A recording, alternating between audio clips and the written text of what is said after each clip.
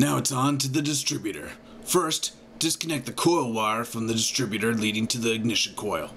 Then, using an 8mm socket, just unscrew the two bolts, one on top and one underneath, and pull that distributor cap on out.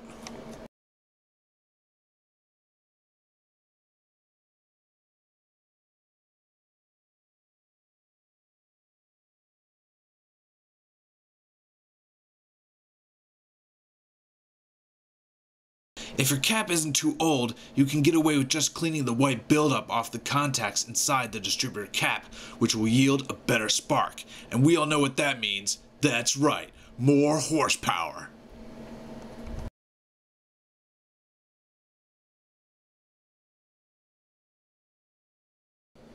Unbolt the two 14mm bolts holding the distributor onto the head.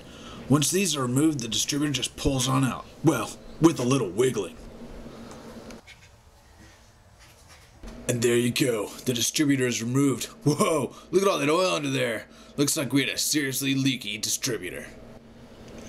Now that we have the distributor off, let's get that vacuum pipe out of the way. Just unbolt the single bolt, disconnect the rubber hoses, and pull it out.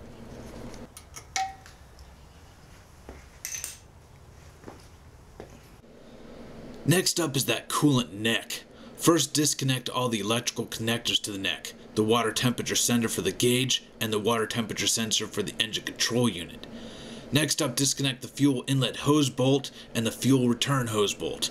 Then disconnect all those coolant lines, the water filler hose, the radiator hose, water bypass hose from the ISC valve and from the water bypass pipe, and finally the heater hose.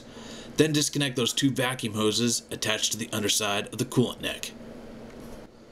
With all those coolant hoses, vacuum hoses, and electrical connections finally disconnected, you can unbolt the two 14mm bolts holding the coolant neck assembly onto the head. Then just pull it on out.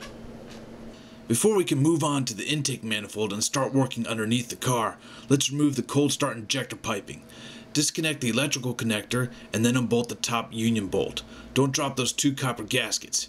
Then unbolt the lower union bolt, and again, don't forget about those two copper gaskets on there.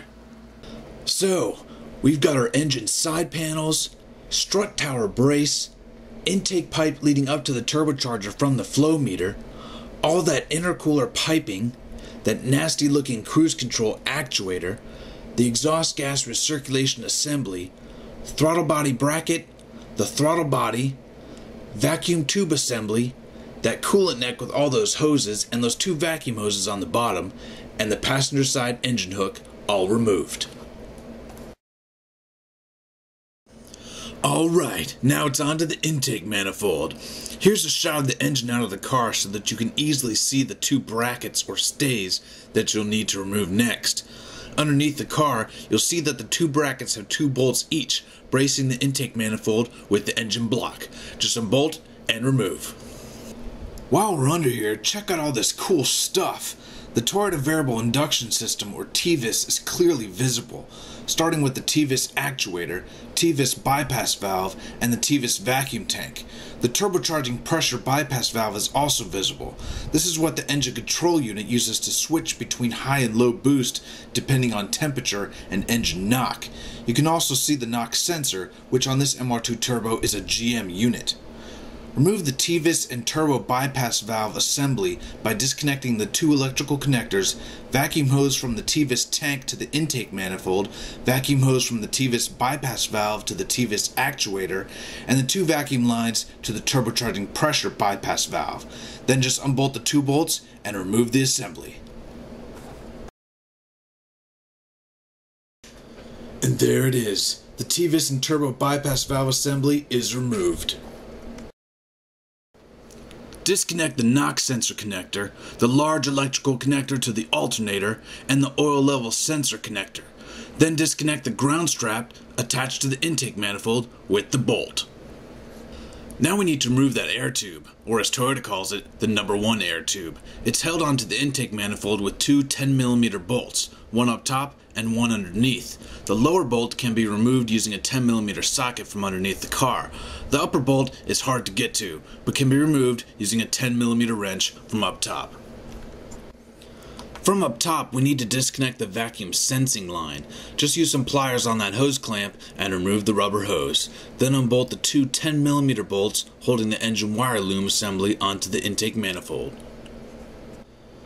Finally, we can unbolt that intake manifold. There are 4 bolts and 3 nuts, most of which can be accessed using a socket. The 2 nuts on the ends of the manifold can be accessed using a wrench. Now that the intake manifold is unbolted, move it up and away from the head. Then you'll have easier access to the vacuum line on the back. Just remove that hose using some pliers.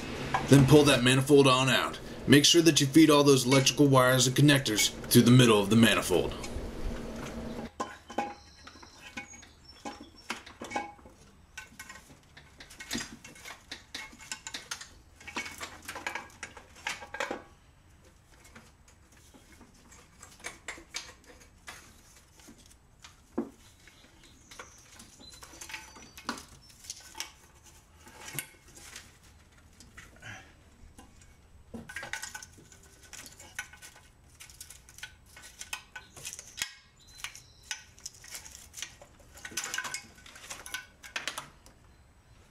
See how easy that was?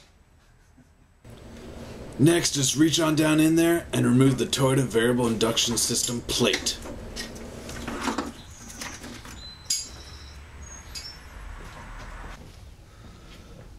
This is the Toyota variable induction system, or more accurately, the TVIS plate. It sits between the intake manifold and the head and contains these 4 valves here that are either open or closed depending on engine load and engine RPM. It's actuated by this diaphragm here, which is connected via a vacuum line to the TVIS actuator. Now the idea behind this is that at low engine RPM and low load, the computer closes these valves off.